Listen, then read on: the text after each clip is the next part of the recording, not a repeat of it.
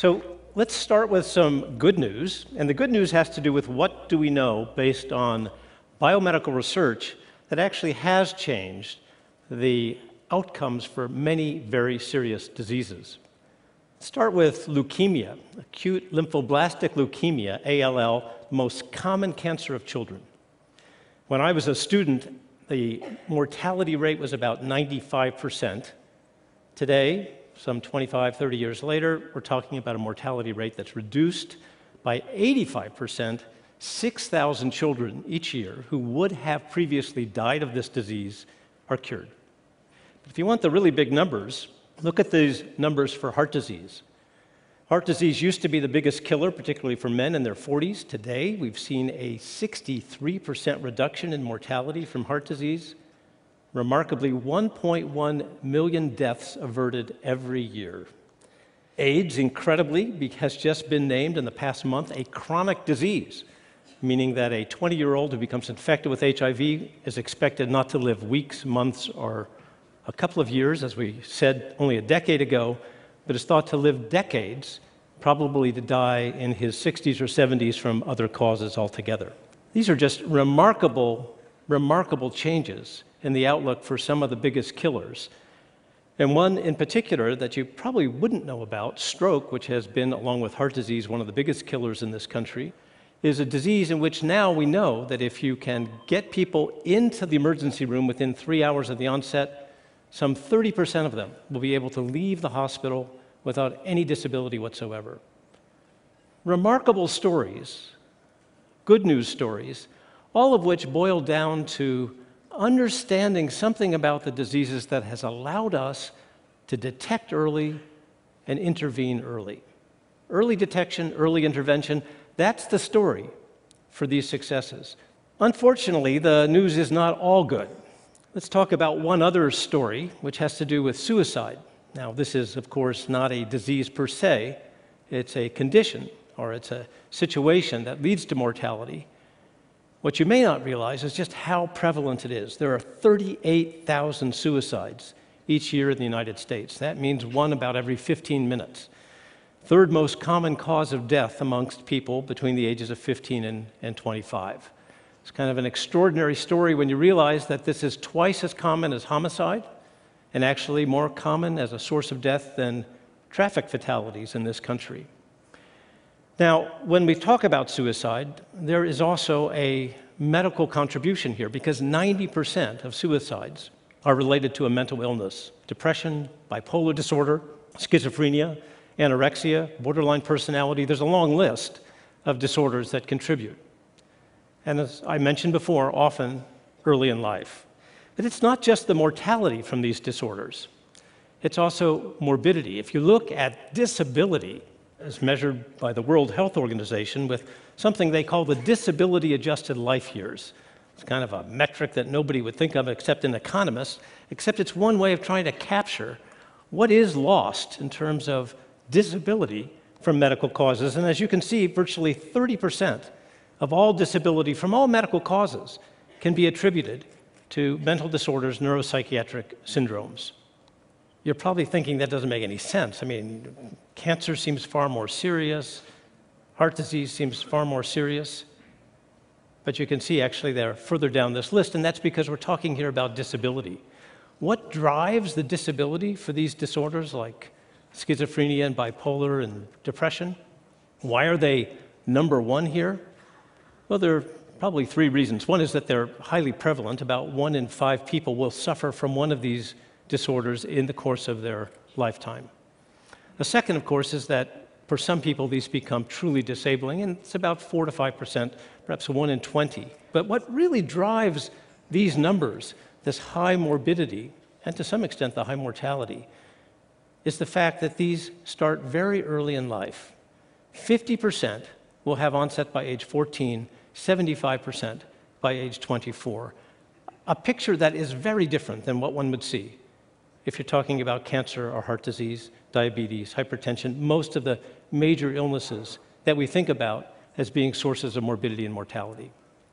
These are indeed the chronic disorders of young people. Now, I started by telling you that there were some good news stories. This is obviously not one of them. This is the part of it that is perhaps most difficult, and in a sense, this is a kind of confession for me.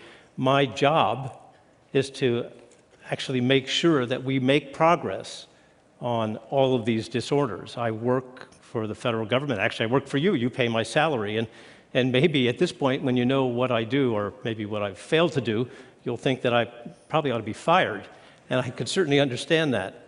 But what I want to suggest, and the reason I'm here, is to tell you that I think we're about to be in a very different world as we think about these illnesses. What I've been talking to you about so far is mental disorders, diseases of the mind.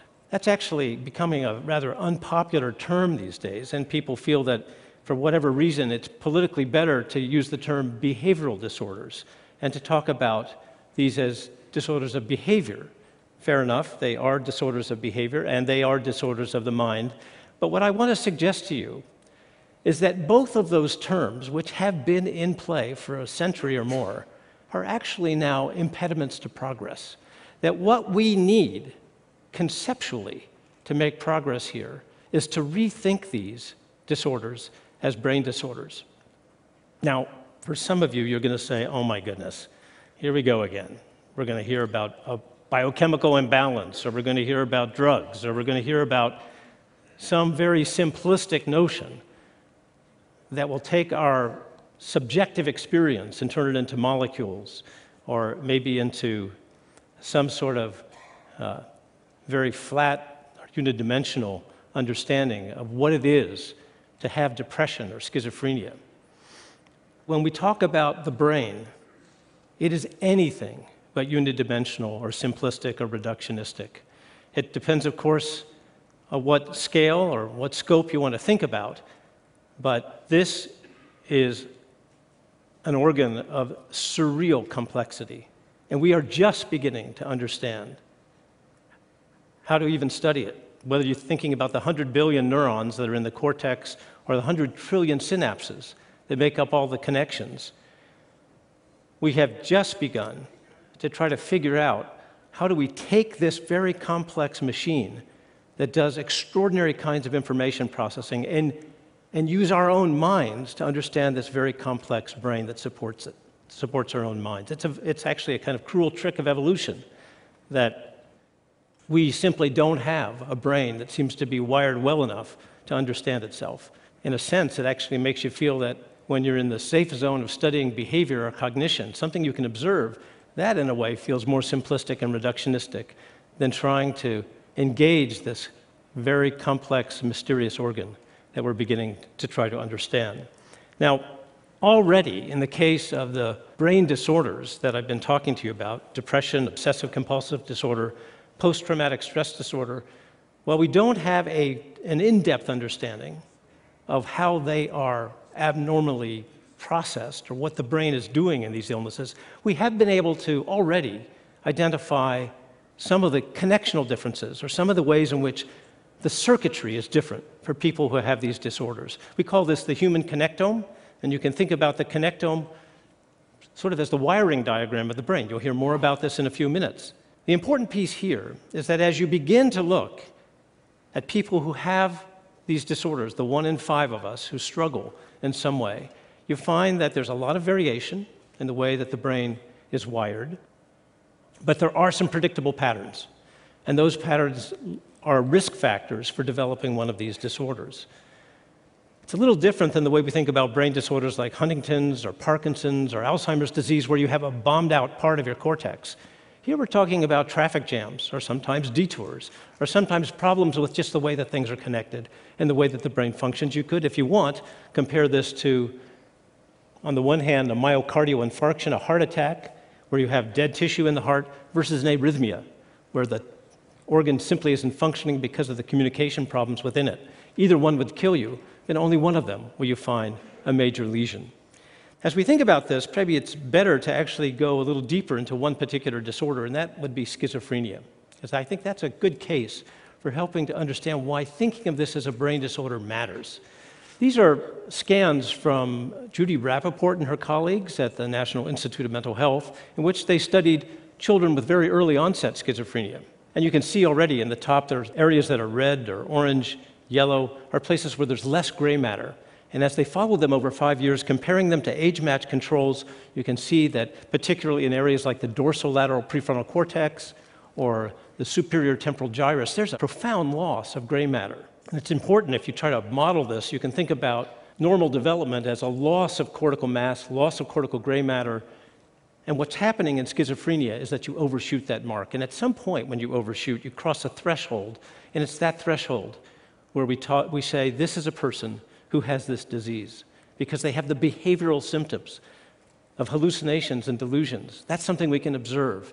But look at this closely, and you can see that actually they've crossed a different threshold. They've crossed a brain threshold much earlier, that perhaps not at age 22 or 20, but even by age 15 or 16, you can begin to see the trajectory for development is quite different at the level of the brain, not at the level of behavior. Why does this matter? Well, first, because for brain disorders, behavior is the last thing to change. We know that for Alzheimer's, for Parkinson's, for Huntington's, there are changes in the brain a decade or more before you see the first signs of a behavioral change. The tools that we have now allow us to detect these brain changes much earlier, long before the symptoms emerge. But most important, go back to where we started. The good news stories in medicine are early detection, early intervention. If we waited until the heart attack, we would be sacrificing 1.1 million lives every year in this country to heart disease. That is precisely what we do today when we decide that everybody with one of these brain disorders, brain circuit disorders, has a behavioral disorder. We wait until the behavior becomes manifest. That's not early detection. That's not early intervention. Now, to be clear, we're not quite ready to do this. We don't have all the facts. We don't actually even know what the tools will be, nor what to precisely look for in every case to be able to get there before the behavior emerges as different. But this tells us how we need to think about it and where we need to go. Are we going to be there soon? I think that this is something that will happen over the course of the next few years, but I'd like to finish with a quote about trying to predict how this will happen by somebody who's thought a lot about changes in concepts and changes in technology. We always overestimate the change that will occur in the next 2 years and underestimate the change that will occur in the next 10. Bill Gates. Thanks very much.